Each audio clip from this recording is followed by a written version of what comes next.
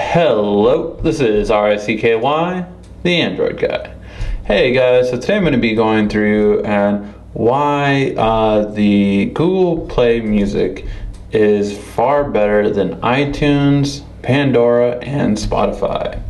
So first let me explain what each iTunes, Pandora, and Spotify bring to the table, and then what this brings all together and how it combines them. So first of all, what iTunes is we all kind of know, it's a way to download your music, organize all of your music, and just basically continue to play them on all your devices. So that's what iTunes does. For Pandora, you have an app that essentially you play radio stations and it basically learns the genres you like and then the artists you like in order to create new playlists. You do this through liking your music that you hear, and so that it can better learn the music you like. And then we had Spotify. Spotify essentially took this to the next level, took Pandora's suggestions to the next level and charged $10 a month for it. And what this did is basically gave you all songs that you have, so you can essentially get songs that just came out, say a new CD that just came out.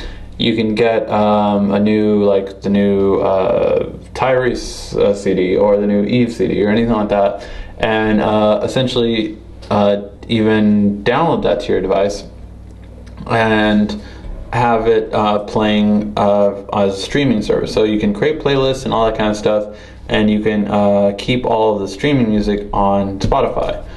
The thing is, of course, you have to use Spotify to use this.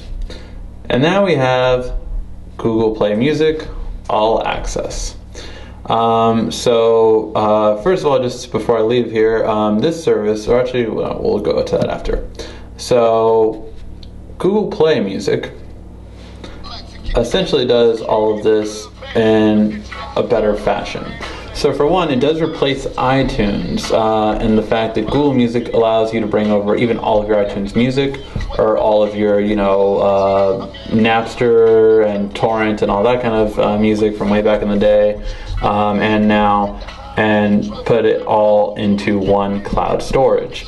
Google Music takes 20,000 songs, so you have plenty of songs that you can upload of your own personal library. And it also adds all playlists that you had. So whether you had playlists on Windows Media Player, iTunes, or anything else, you can actually port over all those playlists as well, so you don't lose anything really. So that was a really cool feature that Google Music had. Google Music also does learn from your music, again with the traditional like thumbs up and like thumbs down to learn what kind of music you like.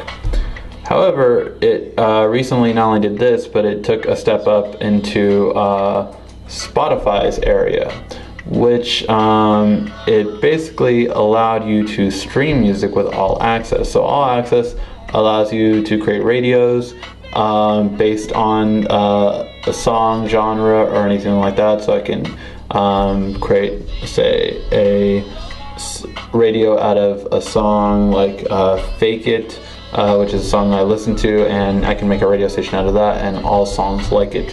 Both my personal music as well as the music that I have to get, the music that I want to download.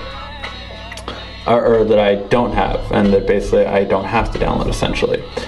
I can also, however, see new artists featured or new releases that just came out, and I can add these entire albums onto an existing playlist that I have.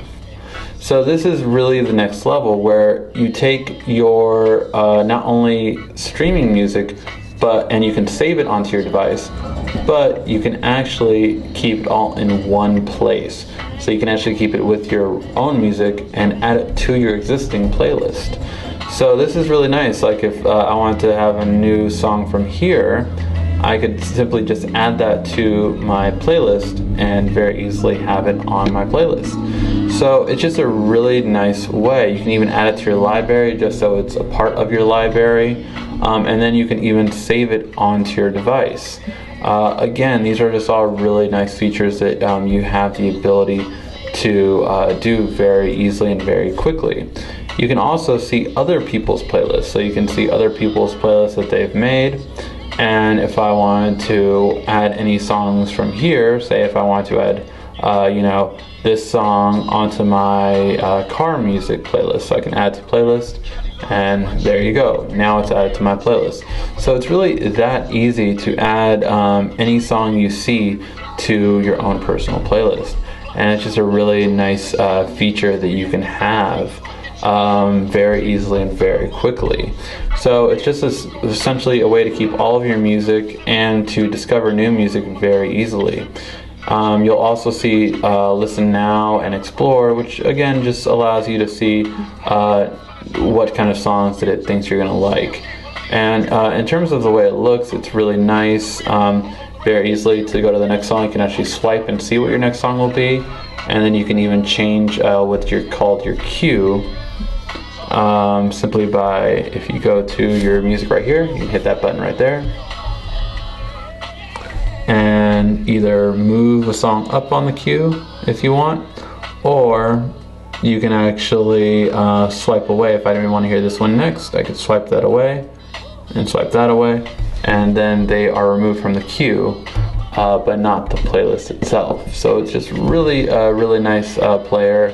I definitely recommend you get it, especially if you have an Android device. There's no reason not to get this, especially because for the next month you have a really nice sale on this. So let me actually close this out.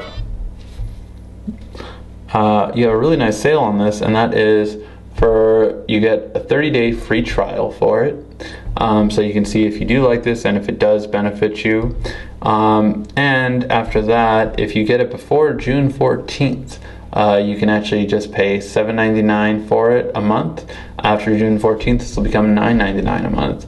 So essentially, this is not only better than things like Spotify, but cheaper, and it combines your streaming music with your personal music that you have organized and makes it all into one. So this is the best music app out there, just plain and simple, and the best way for you to get music and have music. I really recommend it to anyone. I mean, $7.99 a month is a lot cheaper than just buying like one album a month, which are generally anywhere from $6.99 to $13.99. I mean, it adds up very quickly. So yeah, that's what I recommend, guys. If you guys have any questions about Google Play Music All Access, feel free to ask. This has been RICKY, the Android Guy.